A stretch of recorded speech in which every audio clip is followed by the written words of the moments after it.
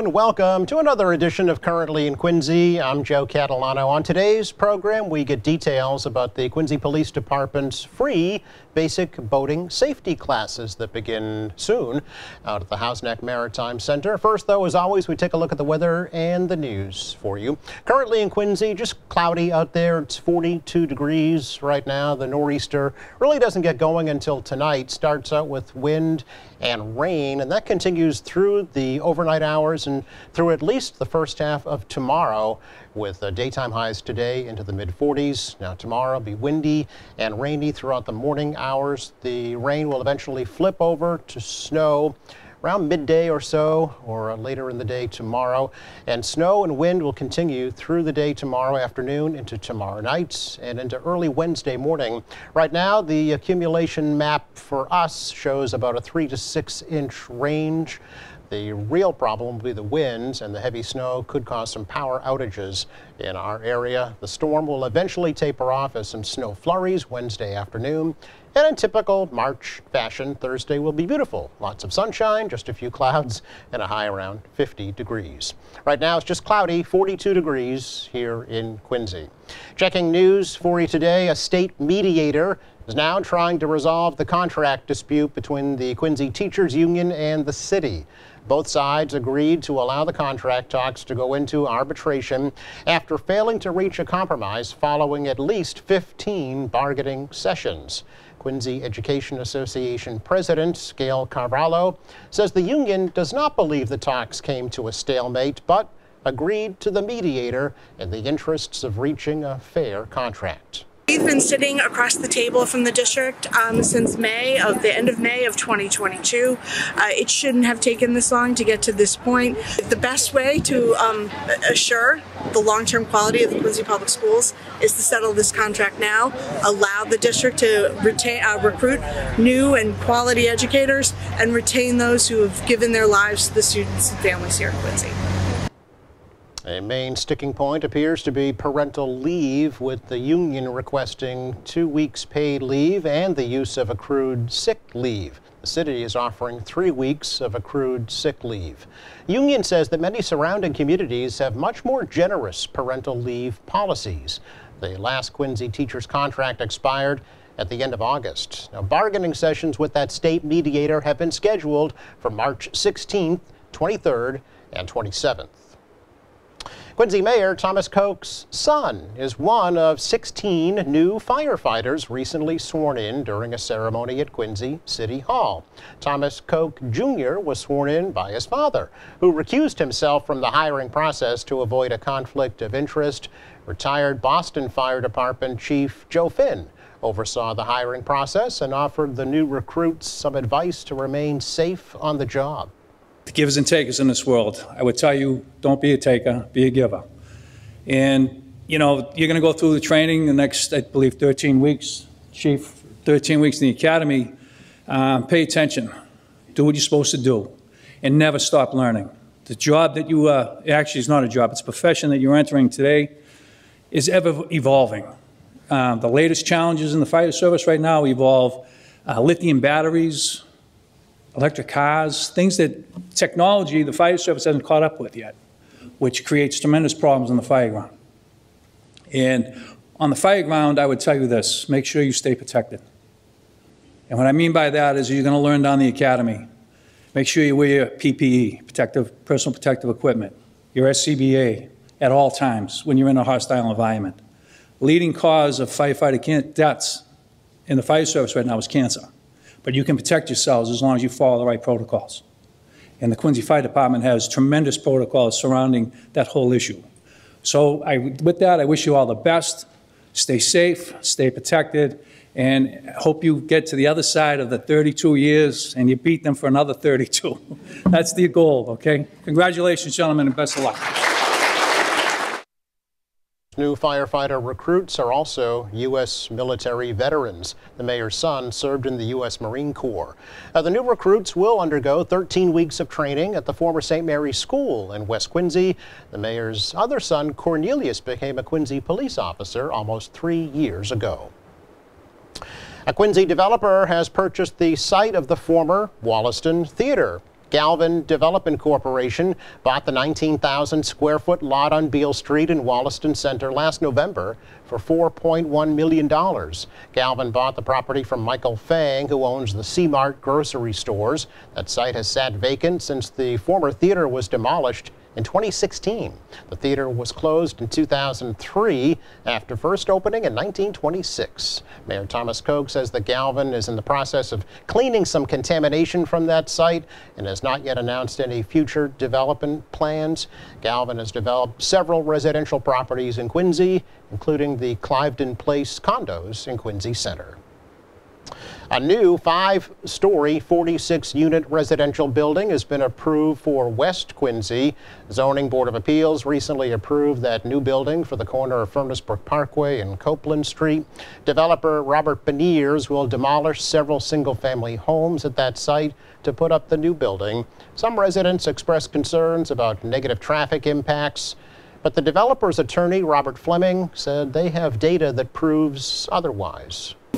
In January of this year, some of the same people attended. I felt we had a good neighborhood meeting.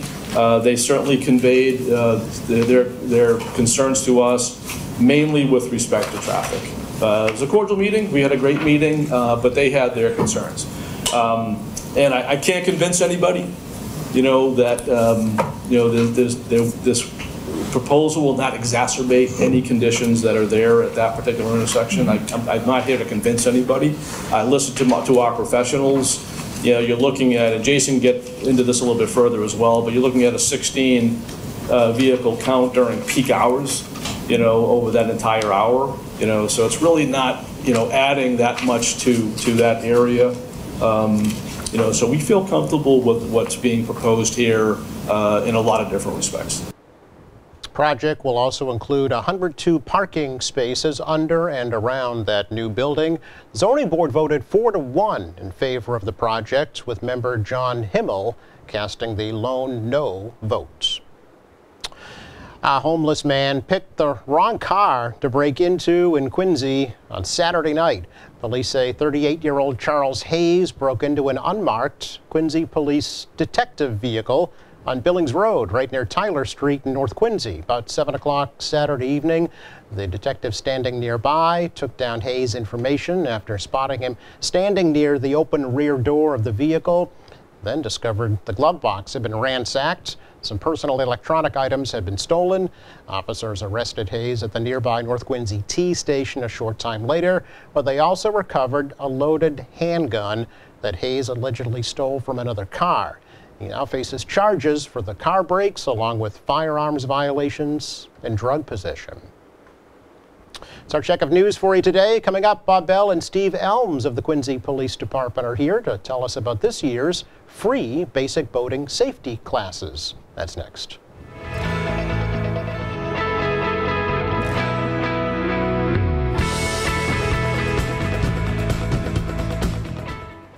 Welcome back. A sure sign of spring, at least here in Quincy, is the Quincy Police Marine Unit's free basic boating safety classes at the Hough Maritime Center. They are back this year, and back to tell us all about them is Bob Bell and a newcomer, Steve Elmes of the Quincy Police Marine Unit. So, gentlemen, welcome. Thanks for coming over. Thank you. Thanks, Joe. Good morning. Yeah, happy spring, right? Bob, it's here. Happy spring, right. We're getting slammed tomorrow with a nor'easter. Seeing as you brought it up, before we talk about the classes, I do want to ask you about the storm and the particular concerns here along the coast about this particular nor'easter that's coming in. What things should people be aware of? Well, it could be a potential to be a very strong storm. The National Weather Service is forecasting winds gusting to 60 plus for an extended period of time. So we're hoping that we don't have a repeat of 2017 when Hough Neck was cut off with flooding. But we're preparing just in case that does happen. But people should expect to hunker down for the storm.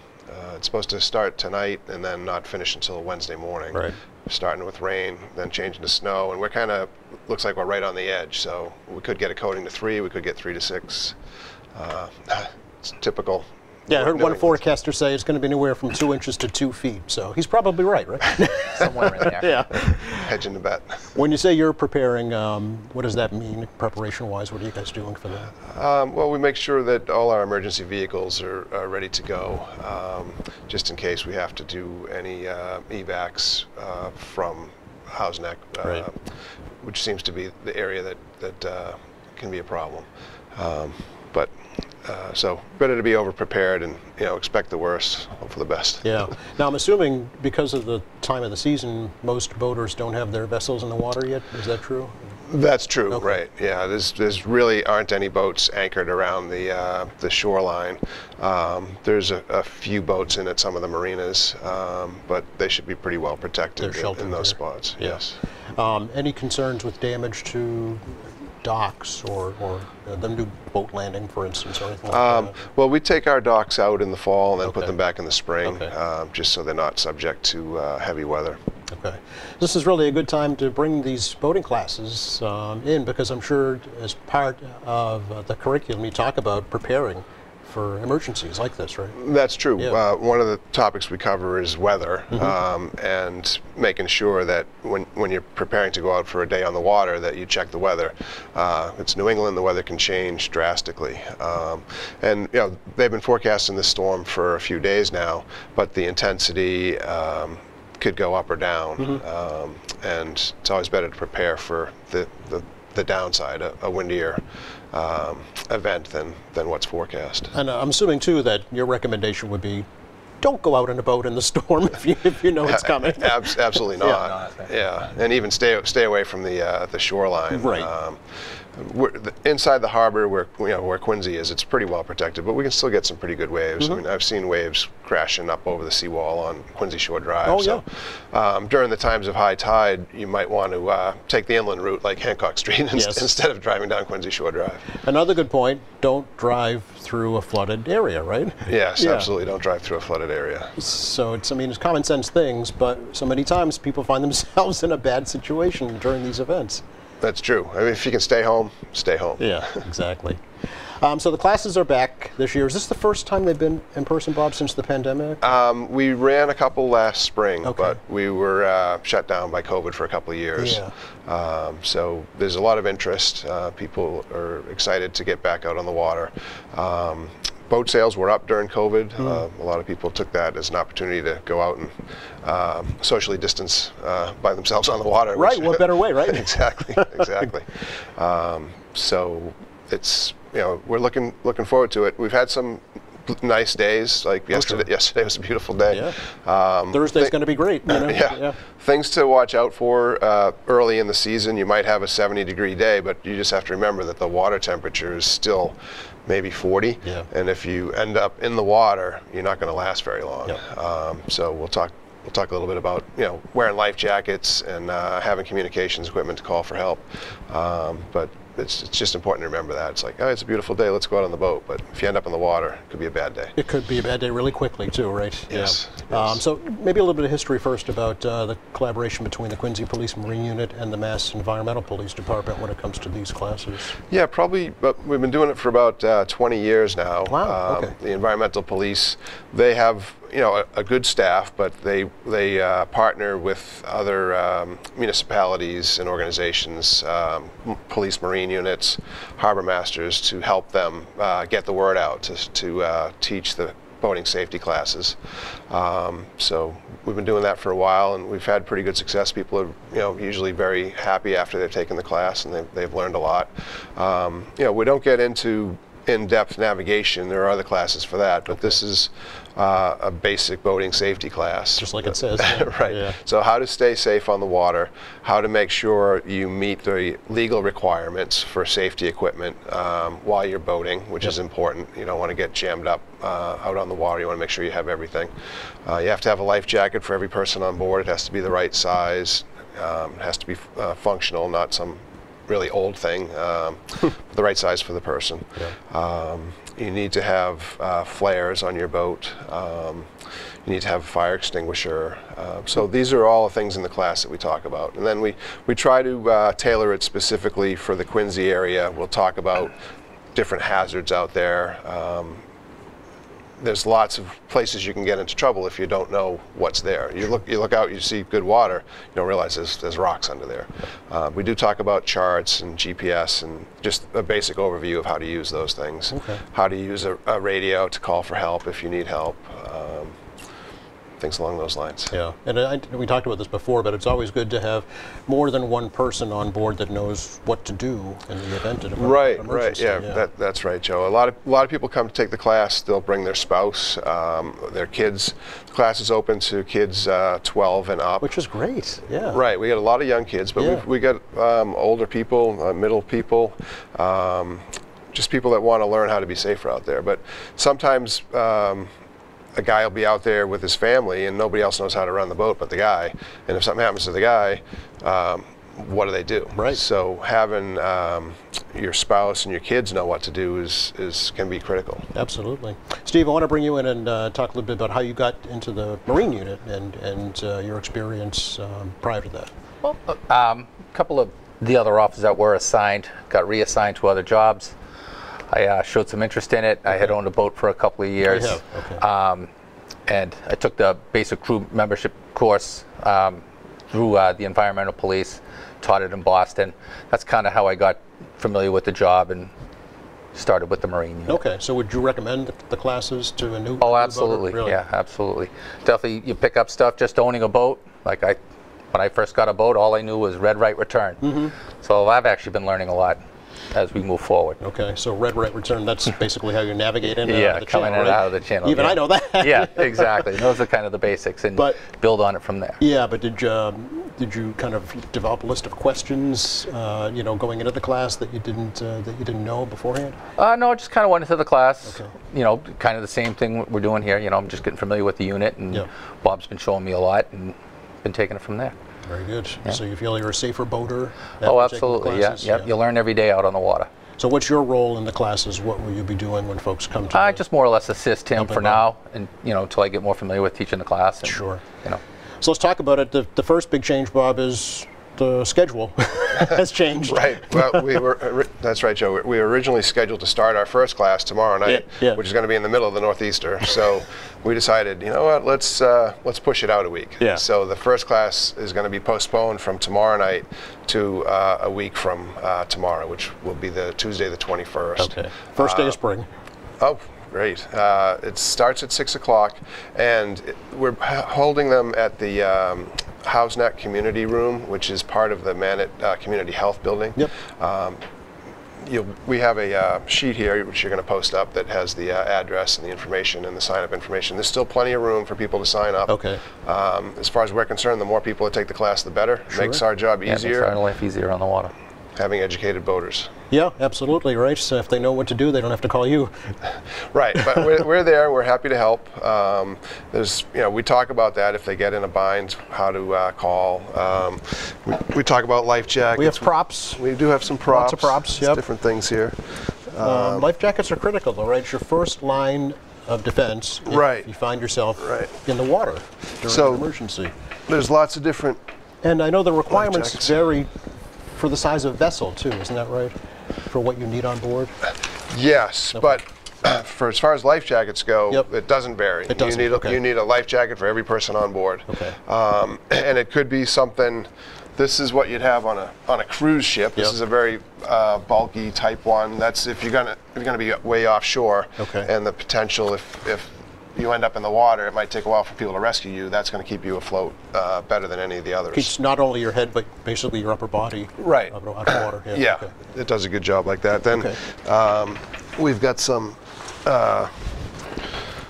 smaller ones. Well, so that is one end of the spectrum. Yep. This is the other end of the spectrum. Yep. This is just an inflatable life jacket. You wear this, it's very cool and comfortable. Yeah. It has a CO2 cartridge in here. Yep. And when you hit the water, there's a couple of different types. There's ones that are manual that you pull this to go off. Some of them have a water sensor, so when you go in the water, it automatically goes off. And others have a water pressure sensor that will go off.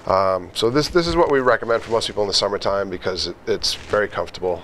Half the time I drive home with the thing on, and my wife's like, "Hey, you still have your life jacket on," because you forget that it's on. You brought up a good point also, is that when you're on the boat, you need to have that on. So Legally, Yeah. if you are 12 or under and the boat's underway, you have to have a life jacket on. They used to require you to wear this all the time, but they slackened that requirement to just having it with you. Oh, I didn't know that. Okay. Yeah, that was a recent development. Okay. But we recommend, the Coast Guard recommends, the environmental police recommend, you have your life jacket on all the time. And something like this, it's comfortable and light, you wouldn't mind having on all the time. It's very right? non-intrusive. But the one that Steve was just showing, yeah, you can't really move around too well. Right, that's the old school one. Yeah. These are the newer ones. You get plenty of room if you're fishing to cast. Right. Yeah. It's not hot, it's not cumbersome, and it'll keep you safe. Yes. We kind of liken it like if you're driving down the road, you want to have your seatbelt on, right? Because if somebody crosses over the yellow line and comes at you, you don't have time to, let me put my seatbelt on. The last thing on your mind, right? Yeah. And things on the boat can happen very quickly. When things go bad, they go bad fast. Yeah. So you don't want to find yourself in the water without your life jacket on. Okay. That's number one. And there's different types of life jackets. Yeah, show the children's We ones, have children's ones. They have a little strap that goes between the legs, so that if they end up in the water and they put their arms up, it won't fall off. It'll stay on. Oh, all right. So if you have this type of one, you want to make sure that strap is fastened. Good point. That we can reach down and lift them up, right? Right. Yep. You can. Some of them have a strap right here. You can lift down and reach them up. Okay. They have all different colors for the kids. They get Scooby-Doo ones. Whatever's popular. Dora the Explorer. Probably dating myself severely here. Whatever it takes to get them to wear it. Right. Whatever it takes to get them to wear it. That's the key. There's also.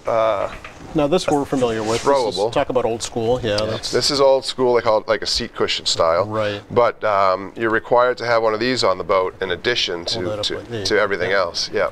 So. So you are required to have this.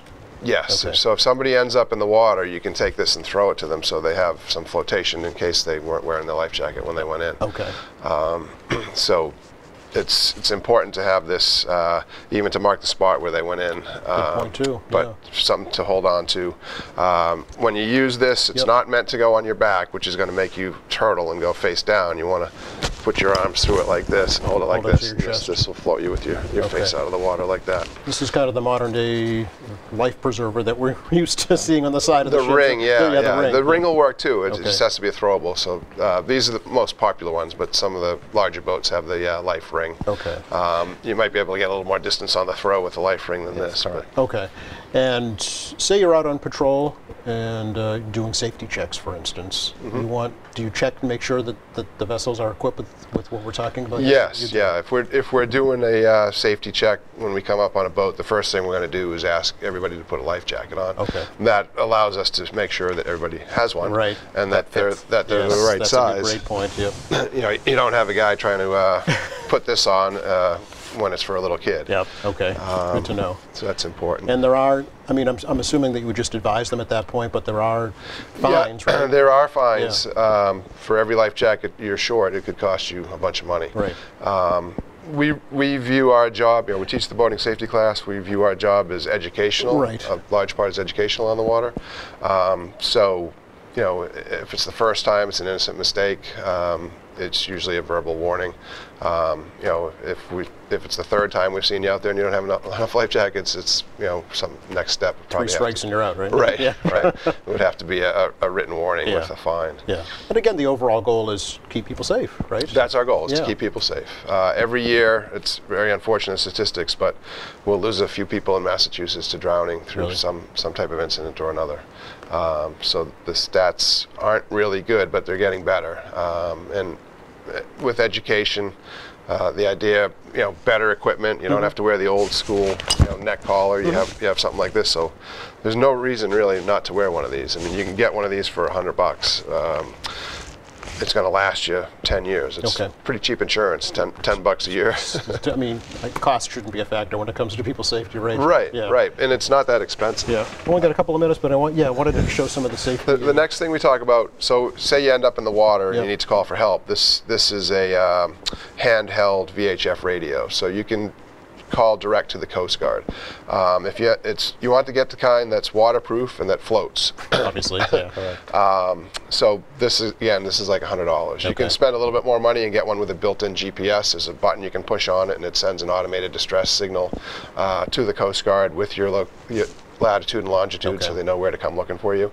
But as long as you know approximately where you are, you can call with this one and let them know where you are and what the problem is, and somebody will come get you. Yeah, and you go over all of this during the class. We talk about all this during the class, yep.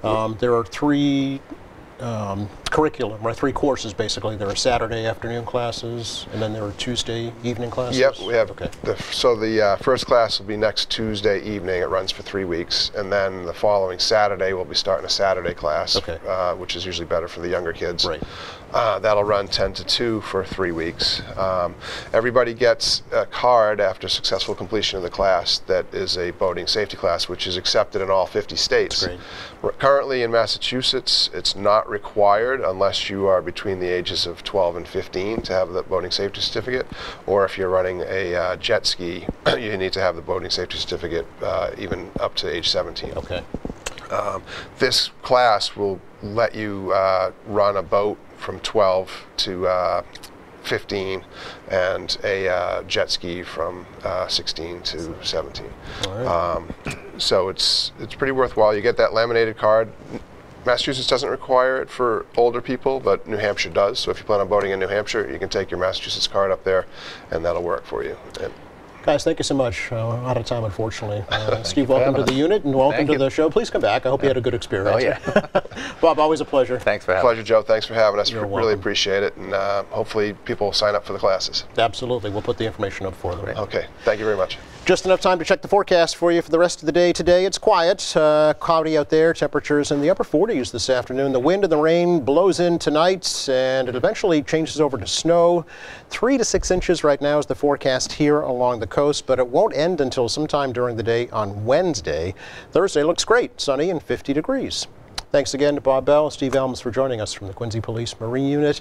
Thank you to our crew. Thank you for watching. Friday here in the show, we learn all about the Quincy Lions Club's upcoming award ceremony. Hope you can join us for that. Meantime, head to our website anytime, qatv.org. You'll find our latest programs there. There's news and information, video on demand, live streaming, and lots more.